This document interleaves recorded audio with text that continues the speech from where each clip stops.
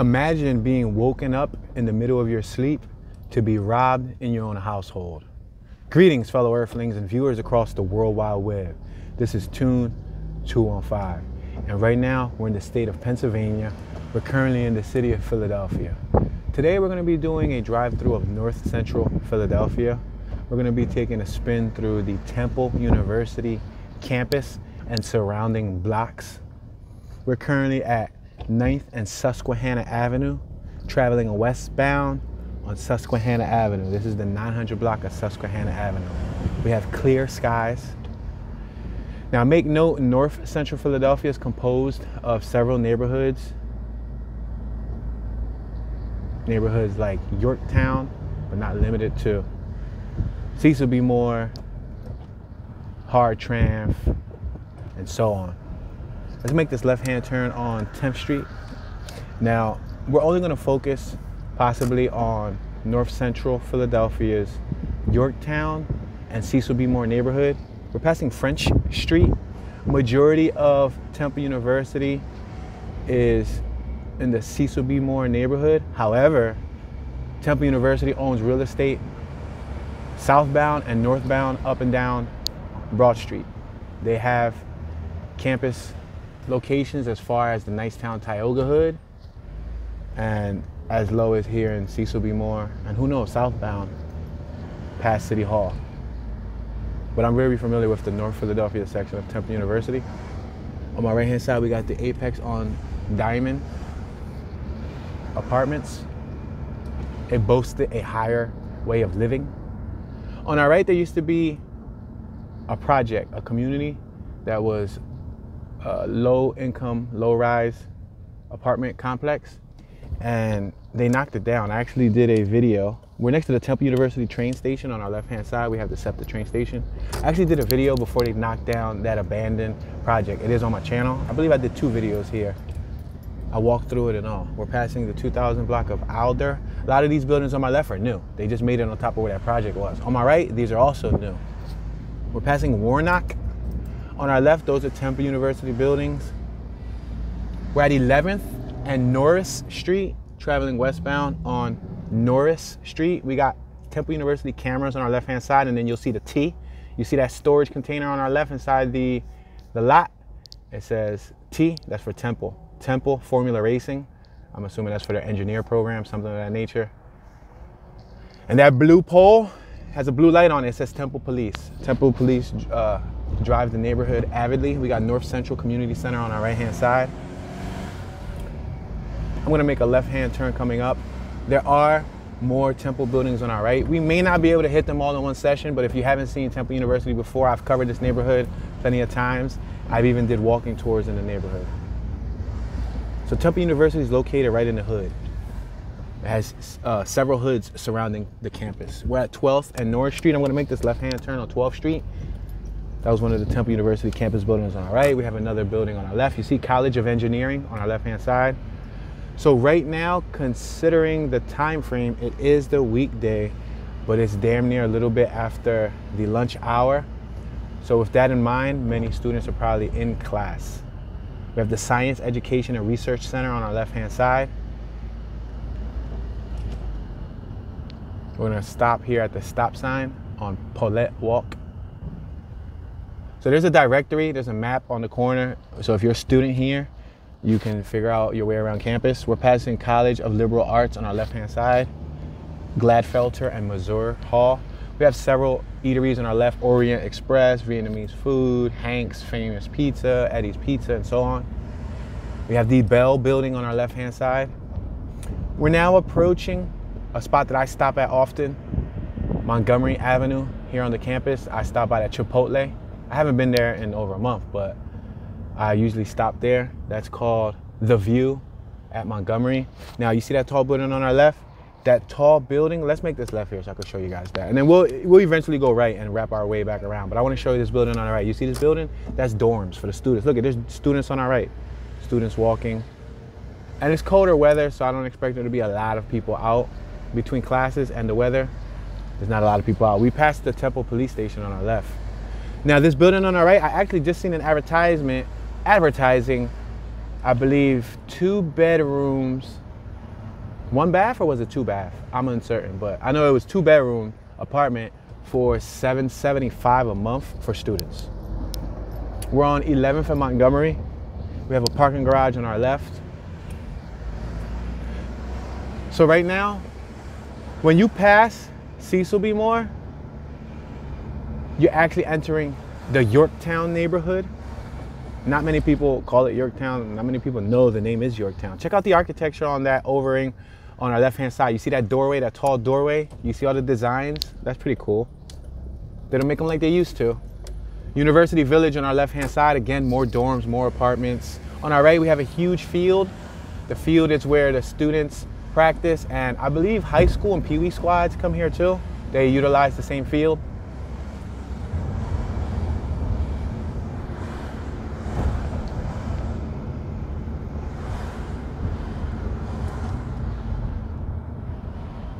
Okay, we are passing.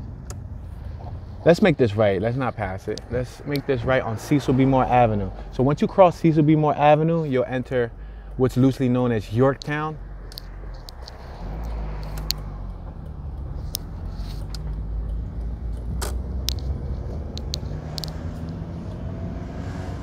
There's the field on our right-hand side. So North Central Philadelphia is an area in the North Philadelphia section of Philly. The name derived from its area and its location near the center of the city. So on our left-hand side, maybe a dozen or so blocks to our left will be Center City, Philadelphia. We're very close to Center City, Philadelphia.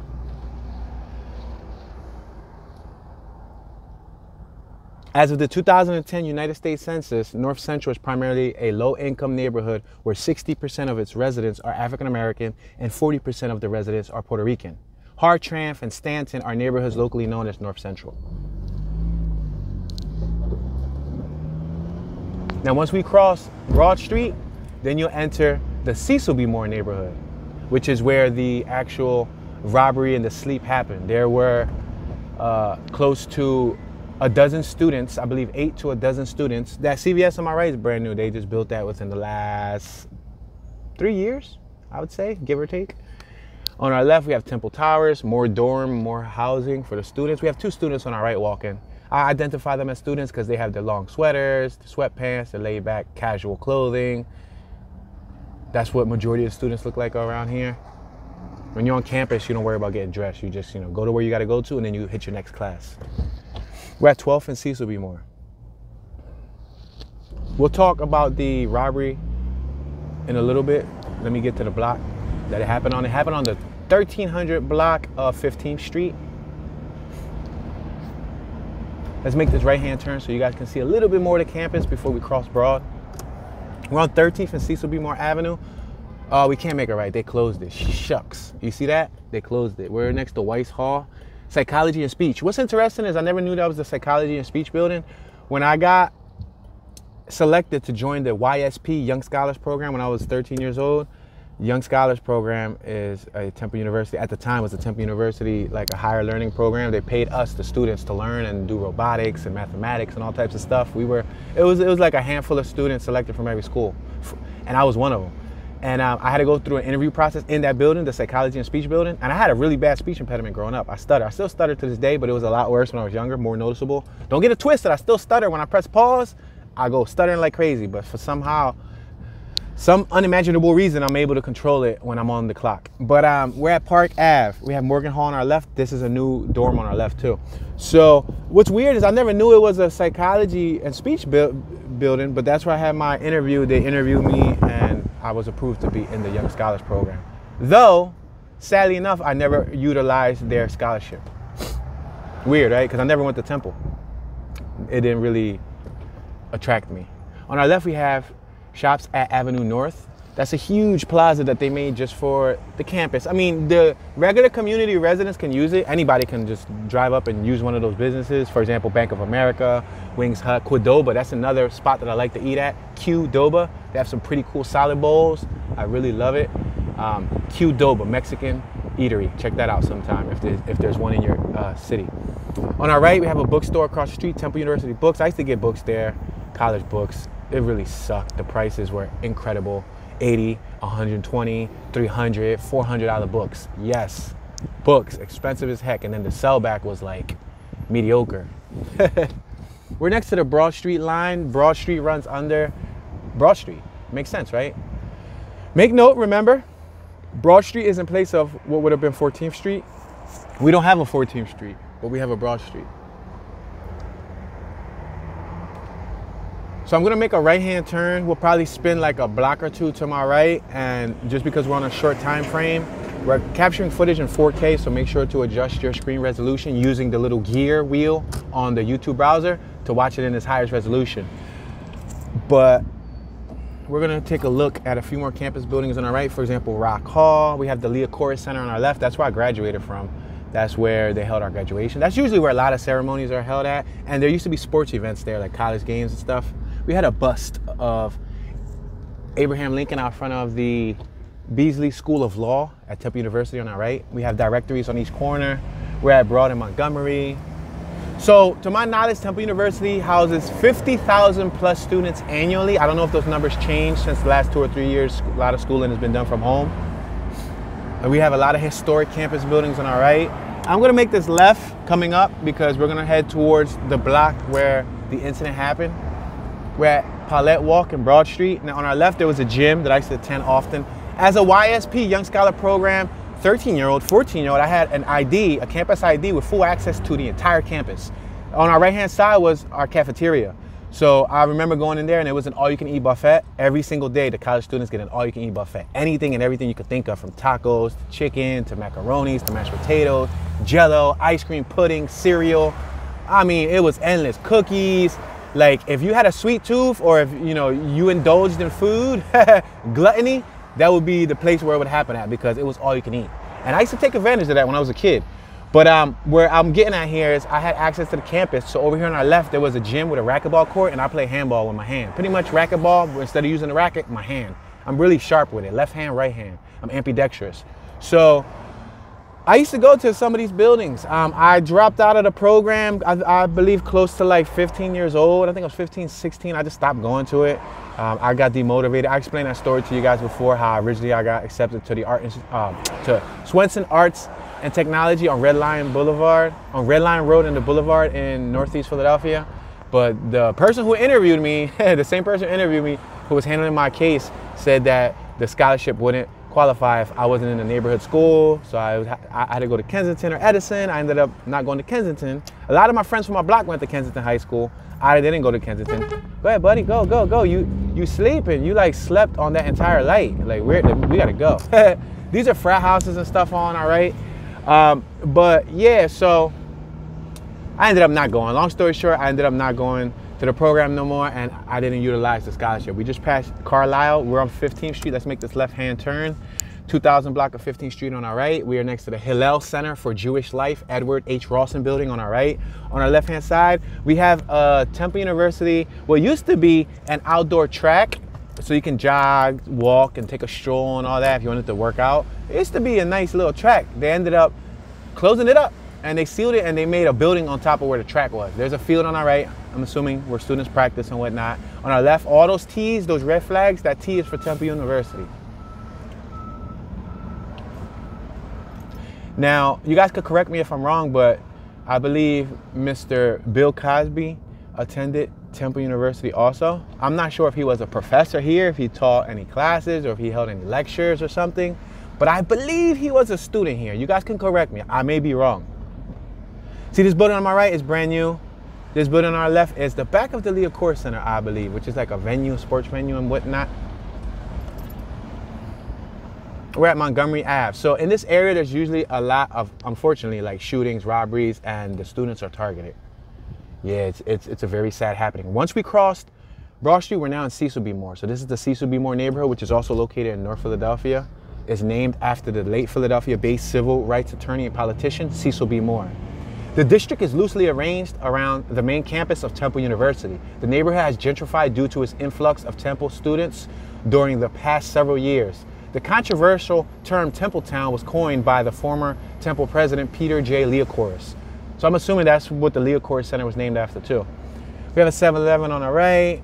This block right here, Cecil B. Moore, on our left and on our right, there's several dozen businesses that span Cecil B. Moore. For example, City View Pizza on our left, Beach Radio Television Studios on our right, which I won't be surprised. It says rooted in the community 25 years if they have a relationship with Temple University, the video production program.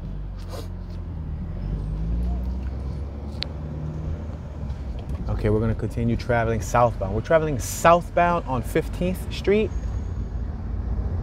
We're now in the 1600 block of 15th Street. We have to travel to the 1300 block because that's where it happened at. It took place. So as far as the crime in this area, I know you guys are probably wondering, like, what's the crime look like, considering that it's a college campus area. All right, we're passing 15th and Oxford. We have a lot of new Temple villas, some of them are privately owned locations. For example, luxury student rentals on our left, owl spaces, because Temple University's mascot is the Temple Owl. So they use that term. They coined them the owl spaces or so on. On our left, Temple Nest apartments, fully furnished student housing, and so on. Some of them are privately owned, some of them are owned by Temple. Temple owns a lot of real estate space throughout North Philadelphia. Surprisingly, they own a lot of real estate space. But North Central Philadelphia, based on areavibes.com, receives an F rating when it comes to crime. See that young man on our left-hand side could have also been a student. He was traveling, he had some goods in his hand. We're on the 1400 block of 15th Street. So it's on the next block where these students were robbed. Before we talk about that, total crime in the area is 263% above the national average. Violent crime is up 430% above the national average. Property crime is up 231% above the national average. We're approaching Master Street. Let me see if I can take a yield here. Let's take a yield. Yep, we caught the yellow. Beautiful, because it happened on the next block. North Central crime rates are 263% higher than the national average, right? Key findings show that in North Central, you have a 1 in 12 chance of becoming a victim of crime. Now, what's incredible is I believe that's kind of close to the Kensington neighborhood. Kensington is, I believe, a 1 in 11 chance, if I'm correct. We have Max Food Market on the left-hand side. It is said that North Central Philadelphia is safer than 3% of the cities in Pennsylvania, which is horrible. That is horrible. Shootings have happened in the area, such as, but not limited to, on May 8th, the Philadelphia Inquirer reports that 5 people were shot, including 3 women, in North Philadelphia near Temple University. So we're approaching the block that is said where the robbery had took place around 6 a.m. on the 1300 block of North 15th Street. The victims, a mix of men and women between the ages of 20 and 22 years old, were sleeping when the suspects broke into the home and robbed them. Yes, ladies and gentlemen, robbed about a dozen students, guys. That's a shame. That must have been traumatizing. That must have made them feel unsafe and uneasy. We're passing Sabert Street. Let's make this, no, let's not make a right. Let's make this left-hand turn on Thompson. Yes, that is very, very, I'm sure it was disheartening to some of those students. I don't know if they're still attending class here. I don't know what the case was. To be honest, I just drove through that block. It didn't look like the block that was on the news. Let me make this left here, just cause, so y'all can see some small blocks. Check this out, a bunch of graffiti on the left-hand side. You see it? Oh, a bunch of chicken scratch too. Some of it's like some clean grass, some of it's chicken scratch. They already spray painted on the electric box on our left. And some of these buildings are new on our left and on our right. And look at, they're building more in these lots. And those, look at those condos or giant apartment buildings on my right, on these little ducky blocks. Yeah, that's a shame, guys. So, you know, could you imagine Temple students woken up and forced into the basement and robbed of all their goods, electronics, laptops, cell phones, wallets, money, anything of value they were robbed for. Could you imagine being in your sleep and getting woken up with a gun in your face, and then, you know, you don't know what's gonna happen, you know, especially if you're a teen. That could be like scary, you know, because not a lot of people, especially if you come from the country, if you come from the suburbs, if you come from a nice little small town, then you come to here, Philadelphia, thinking you're gonna get an excellent education and be safe on college campus. But in this case, that was not what happened. And there have been many robbings here in the area where students have been robbed at gunpoint, all up and down Broad Street, 15th Street, 13th Street, 11th Street, Cecil B. Moore, Susquehanna, Diamond, which is all around this area.